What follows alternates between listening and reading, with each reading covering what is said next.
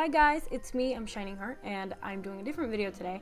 I decided to do a plan with me, and here you'll see that I'm doing a little like flip through of my November because this was my new journal, so I was testing out a new like style, and I decided to show that before I started my plan with me with December.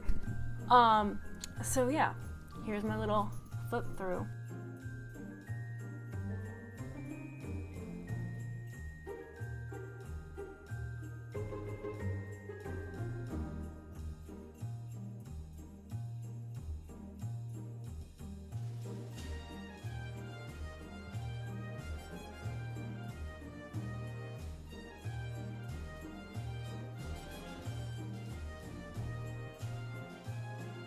My Goodbye November is not colored in yet, but I started my Hello December, and then I did my little December cover page, which I started before recording, and I started my calendar, and here you'll see me that I'm filling in my calendar, I guess. I don't know.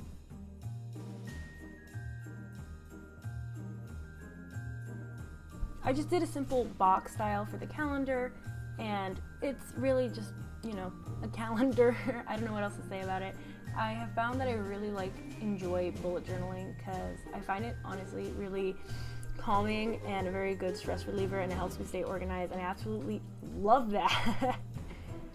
On the corners I did like little mistletoe looking plants. I don't really know what to call them, but they look Christmassy, so I figured why the heck not. And now I'm doing the frame of the 2 pages for my calendar, and I will color them in not orange.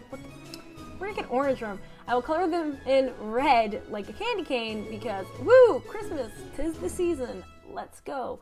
Is my audio recording? Let me check. It's an important question. It is. Good. But you'll see on the side I'm doing little ornaments because, you know, again, Christmas, woo! Random colors because I was going with what I felt like that day. We love some green and blue, you know, orange and pink. Let's get some like 70s vibes up in here. What I'm doing now is that I'm doing little red corners, like squares in the corners, because I got a white gel pen, and I really wanted to try it out, so I figured I'd do red and white on top so it looked candy cane-ish, and I got an excuse to try my new pen. Also, I'm coloring in the plants that I did, and now I'm coloring it in like a candy cane, which later on I do the same thing again, except I use color pencil because I realize that the marker does go through, not a lot, but it's probably avoidable. What I cut out that you don't see, I messed up the numbers. Not important, but now you know my mistakes. Here, I'm doing my mood tracker, and it is like a string of lights, Christmas lights, and I absolutely adore it. Let's see if I can actually fill it out this month.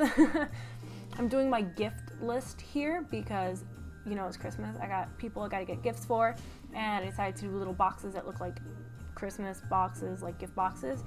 And yeah, pretty simple there.